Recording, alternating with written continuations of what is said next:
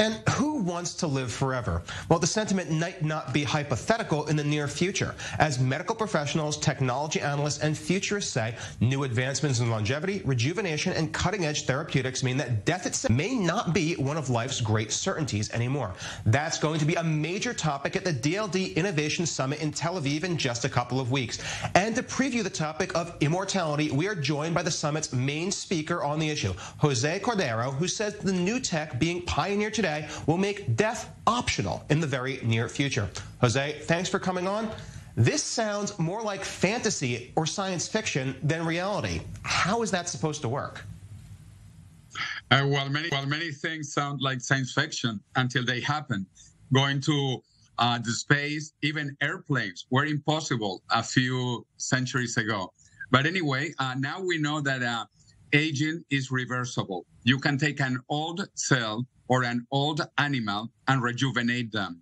So now many scientists in different countries are doing many experiments to see which are the best ways to rejuvenate cells, organs, and complete organisms before going into human clinical trials.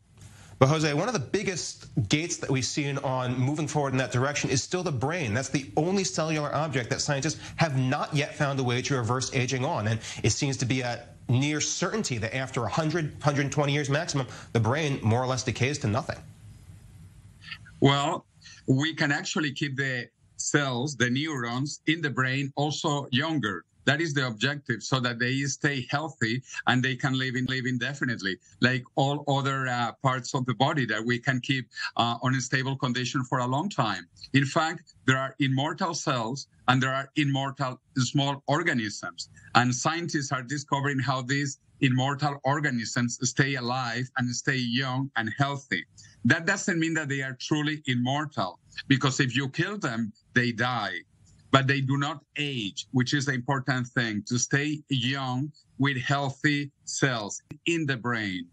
So how practical is it to see in the near future? And what do you mean by the near future in this entirely? Well, we are very close. I think we are only 2 decades away from having these technologies used by most humans everywhere. Because, as I mentioned, we are doing experiments with animals right now, especially with mice, because mice have a lifespans of only 2.5 years, maybe 3 years. But we now have mice that live 5 years, which is the equivalent of 200 human years. And, you know, we are going to have mouse, a little mouse that will be like Methuselah, a mouse that will live 1,000 human years equivalent, 1,000 human years equivalent. This is possible, and we are going to see this very soon. When people understand that this is possible and this is working with animals, we will try it in humans.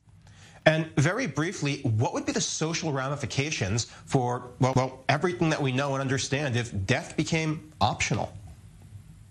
Well, it would be fantastic. What are the social ramifications if we cure cancer, or if we cure Alzheimer's, or if we cure heart attacks? You know, aging actually is the major disease. Aging is the mother of all diseases. If we stop aging, we stop Alzheimer's, we stop most cancers, we stop more heart trouble. So the problem is not these separate diseases. The main issue, the main problem is aging as a whole. And this is what scientists are working on. Aging is the mother of all diseases. Well, it's a very interesting hypothetical, and I certainly hope that we see breakthroughs in that in the future, because it sounds amazing. Thank you, Jose, for presenting science fiction or possibly science fact. Thank you very much. That's all the time we have, though, at least for now. But join us at the top of each hour for breaking news headlines from around the region and the world here on I-24 News.